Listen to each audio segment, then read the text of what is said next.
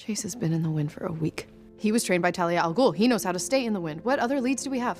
Episode 519 is called Dangerous Liaisons, and it was written by our co-executive producer, Speedweed, and a new writer, actually Mark Guggenheim's assistant, her first episode of television. Her name's Elizabeth Kim. We're very excited to have her on board. Meet prisoner 38085, AKA Caden James. He's the most skilled hacker the world has ever known. 8 months ago, he was scooped up by Argus. You're gonna help me free Caden from wherever Argus is holding him. This episode really centers around Felicity and her journey that she's been going on this season with Helix. Before he was taken, Caden was working on a biometric tracker that could recognize a heartbeat, powerful enough to scan anywhere in the world.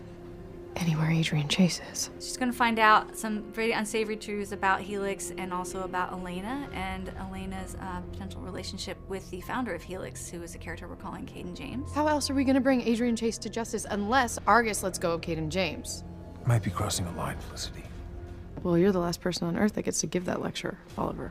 This drive that she has to get Adrian Chase at any cost is going to actually end up costing her quite dearly. Felicity, I thought we were on the same side. No, John, I'm on the side that's gonna put Chase away so that he can't hurt anyone ever again.